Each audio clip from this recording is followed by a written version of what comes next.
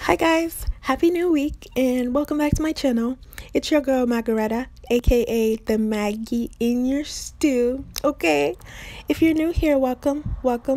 I would simply need you to do one thing for me, please. Don't forget to hit that subscribe button. And if you're not new here, well, you already know what to do. So please like this video and don't forget to hit the notification bell so that you get notified when I post more videos. Thank you.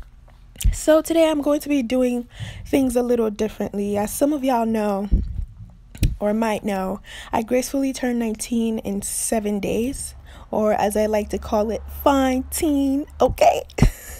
Exactly 1 week from today. And y'all, all I can tell you is that my life has been a whole testimony of but God.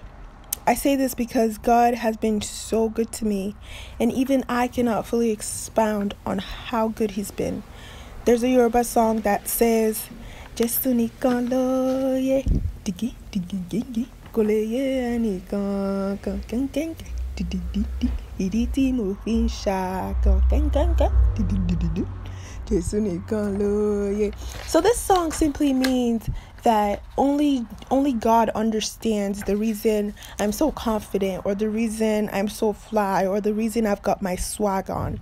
And nobody else really understands this because they don't know how much God is doing for me. And every day I realize how much I've grown, both mentally and spiritually. I've really come to understand that sometimes when you're not doing something you really want to do, for example, maybe going to meet the guy you have a crush on just to start something, or insulting someone who insulted you first, or just to simply go out to a party with your friends.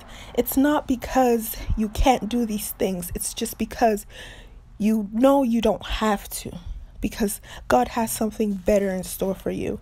And as I think about this, it brings tears to my eyes because people see it as an act of weakness, or that they can't be friends with you because you don't know how to have fun. But I want to let someone know, even if it's just one person, that life is a journey that is like a bus. People will get on with you and people will get off. One thing you should never do is try to force people who want to get off to stay on. Just let them get off. Keep standing strong for who you know yourself to be. Because guess what? Other people are going to see you from afar, and they're going to get on with you, and they'll never leave. So be patient with yourself and never compare your growth with the growth of others. And this part is my favorite part, y'all. You cannot grow on your own. You literally need other people to lie to you, to be good to you, to challenge you, to believe in you, to laugh at you, or just in general be against you. Because think about it. Will that diploma have any meaning if you didn't have sleepless nights? Will that degree be worth it if you didn't pay so much loans to get it? Or would she really mean the world to you, or be your treasure, quote unquote, if you didn't work so hard to get just her number? That's why my Bible tells me that there will be tribulations in this world, but there's no reason to be worried because Jesus has already overcome the world. So don't see a disappointment as the end. Instead, see it as another opportunity for you to grow. Focus on yourself and what works best for you. People or even friends will get jealous of you, but they know. They're mad because it's not them. They're mad because it's you.